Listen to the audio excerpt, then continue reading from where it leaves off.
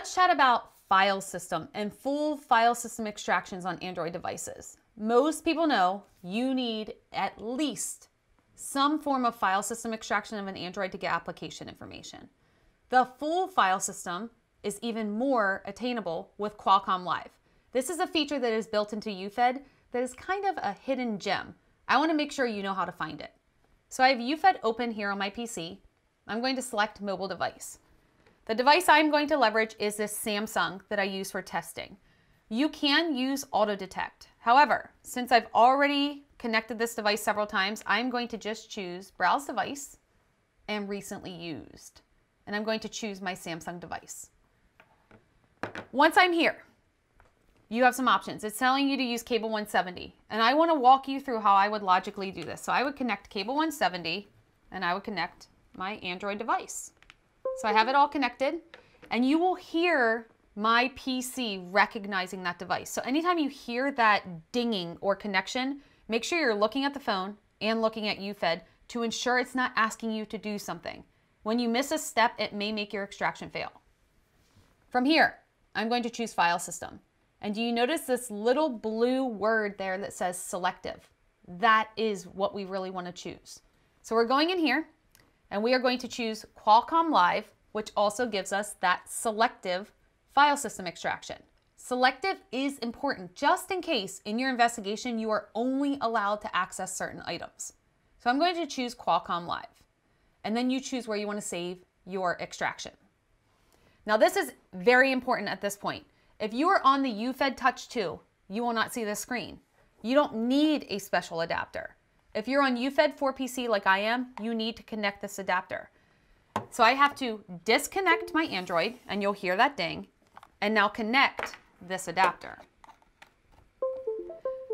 And you'll see it's initializing the adapter, and the adapter will flash different colors. When the adapter is recognized, like you can see here, it's waiting for it still, and you may see the flashing back and forth, you then have to connect your device. So it changed from waiting for adapter, and now it has the adapter. It needs your phone. So I'm going to connect my phone to the USB port using cable 170. And again, with every ding, pay attention to that device and make sure you follow these steps. Now, step 3 has haunted me. It tells you to go into the apps on the main screen under settings lock screen and change it to none. If you do not do this, if the phone reboots during this extraction, it is going to go into a BFU mode or before first unlock, which means your extraction will be encrypted when you look at it. That's not good. So you want to make sure that the device remains unlocked anytime it reboots. So I choose continue. This is where your patience comes in. Qualcomm Live may take many attempts for you. For that, if I have any issues, I want you to actually see them and I want them to remain in the recording. I have been lucky enough, and I will jinx myself by saying this, that it usually takes 1 or 2 attempts for me to get my extraction.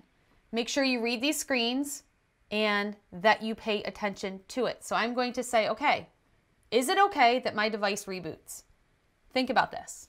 If you do not know the passcode to that device and someone unlocked it and handed it to you, you need to have that person there consenting to unlock it again. A reboot will take a hot device and put it into a cold state. So I'm going to choose continue. And now we wait and we stay patient. The phone has asked me if I want to allow the connection, and I've selected allow. You also heard the ding. Now listen to all this connectivity going back and forth, and you will see that it's trying to establish a connection with that device. This is often where errors occur if you don't get lucky. So at this point, we wait. All right, so here's an extraction error. And it's telling you if the phone didn't restart, restart it and wait until it's fully booted. My phone did not restart. It wants you to make sure that it's in developer mode, USB debugging, and staying awake. It wants to make sure that it's connected to the phone. So I am actually going to unplug it. I'm going to restart my phone like it's telling me. And then when it restarts, make sure it's in an unlocked state, which it should be if you followed step 3 on the previous screen. If you did not, you need to make sure that you enter the passcode again and then select retry when it's fully powered on and unlocked. Okay, my phone is powered on and unlocked. So I'm going to connect it to my device adapter. You can hear that it recognized by the system, and I'm going to say retry. And it's asking again if I want to allow connection to the phone, and I do. Now, something else you may want to try if you keep getting errors is to go into the settings and under developer mode and revoke USB debugging settings. So you want to revoke all those connections. I've had luck with that. I've also had luck with disconnecting the UFED adapter and reconnecting. I've had luck with aborting the extraction and starting from the beginning. But again, just like it's saying, please wait, this can take some time. It may take some time. All right, now for this error, since I tried to reboot, what I'm gonna do is I'm going to go into developer mode. And this is a trick that I have learned from experience that's not necessarily listed here. I'm gonna go into where it says USB debugging. And I'm going to revoke USB debugging authorizations and say, okay. I'm going to turn USB debugging off and turn it back on. So what it's doing is every connection it's made, it's getting rid of them. On some Androids, I feel as if they can only connect with so many and then it's kind of blocked. So I just want to clear that blockage if that's what's causing my errors. I'm connecting it and I'm going to retry. And it's asking again, do I want to allow USB debugging? And I'm saying yes on the device. All right, so now we see authenticating source. It needs you to select on the phone to always allow connection with that computer. And you may hear some more connections going back and forth, but this is a positive sign. Now, some people will experience where it goes through and it starts uploading to the device. And the uploading and checking device compliance and then executing the Cellebrite capability to it, you may still get failures. So it's exciting when you hit this point, but you may find that you get to step 2 and then it fails, or you get to step 3. What I have found from my experience that causes that is when the device cannot reboot and remain in an unlocked state. So if you did not initiate that setting as previously explained on the screen, that may cause you some issues. So now we wait again. We wait for the Cellebrite capability to hit the handset.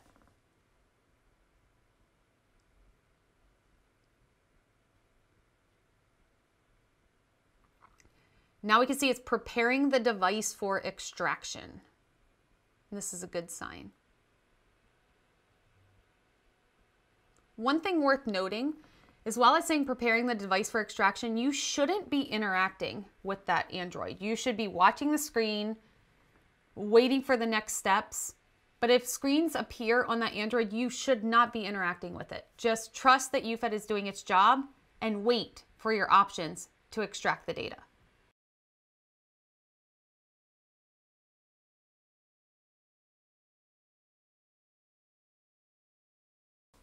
All right, here's the screen we've been waiting for. It's telling us the device has been detected and it gives us some options. Here we can see I'm running Android 11 and it tells us the make and model of my device, tells you the security patch, your serial numbers, how many apps are installed, and so on. Down at the bottom here, you can choose selective file system or full file system. I always choose full file system unless time matters and you need to be very quick with the device. Maybe you have a set time limit that you are able to extract the data before you have to provide immediate analysis, or if you're only allowed to choose certain applications. If I choose full file system, it's going to go through and it's going to do the full file system extraction, and you are going to get an amazing amount of information extracted from that Android device. Just to show you what selective looks like, I'm going to choose that. So I choose selective, and you can choose here, what do you want to include? You could go down the list and check the boxes, but you can also keyword search for them. So I could say, you know what, I want Facebook, I want WhatsApp, maybe I want Signal, and Twitter. Whatever you select, you'll see it says 4 apps selected, and then you choose extract. At this point, UFED is simply extracting what you selected, which is going to make the extraction faster. It's also going to make parsing faster when you load this data inside a physical analyzer. The key items we covered here, full file system and selective file system. Two options that are available in Qualcomm Live that are very relevant to your investigations. This is the best way to get the most information from an Android leveraging UFED.